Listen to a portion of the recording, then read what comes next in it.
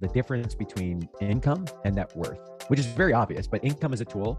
Net worth is, assets, what you own, minus liabilities, what you owe, is what actually sticks, right? And many healthcare professionals, if they're not careful, can become a victim to a great income, but not a whole lot of net worth. We talk about this in the book Figure Pharmacist as your financial vitals check.